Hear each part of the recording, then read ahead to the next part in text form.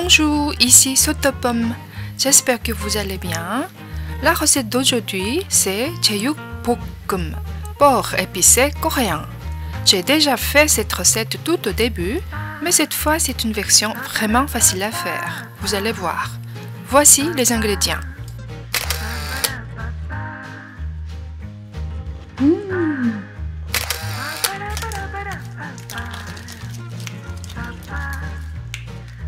On va prendre 600 g de viande de porc, 300 g de lard, 300 g de cou de porc. Vous pouvez utiliser n'importe quelle partie de viande de porc, mais moi, je trouve que c'est une bonne combinaison ces deux parties, ni trop gras, ni trop sec. Coupez-les comme ceci. Des fois, il y a des cartilages, on va les enlever pour protéger les dents. Mais si vous aimez les manger, gardez-les.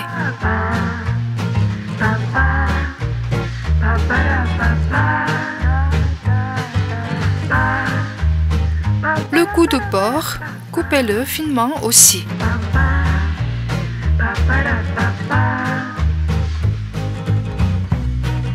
Préparons les légumes. Enlevez la partie trop dure des choux.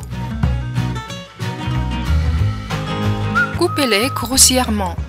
Vous pouvez les remplacer par des carottes. Ça fait 100 g de choux. Coupez en oignons. Coupez 2 tiges d'oignons nouveaux.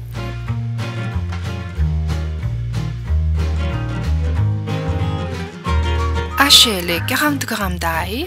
En machine, ça va aussi.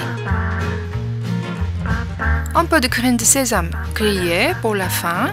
Une cuillère à soupe de graines de sésame, je vais les concasser.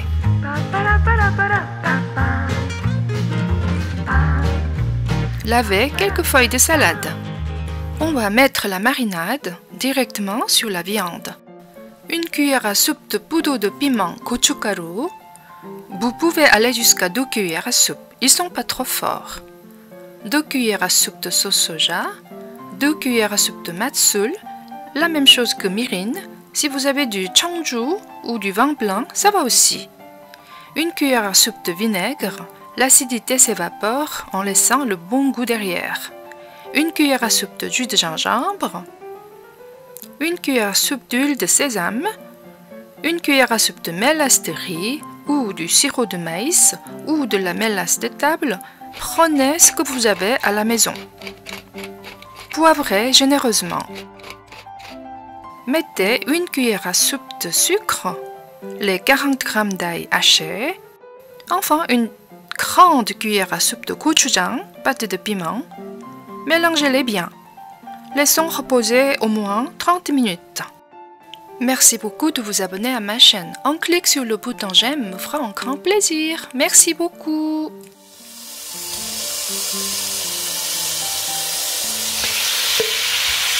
Chauffez la casserole, versez la viande marinée. Mettez les oignons découpés.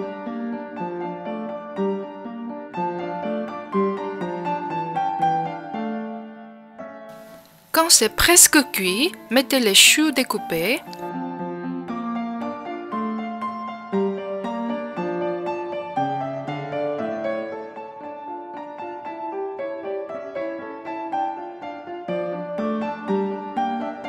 À la fin, mettez les oignons nouveaux découpés. Et les graines de sésame grillées et concassées. Voilà, Jeyuk Bokkeum, porc épicé coréen ou porc à la sauce piquante. Bon appétit, merci beaucoup.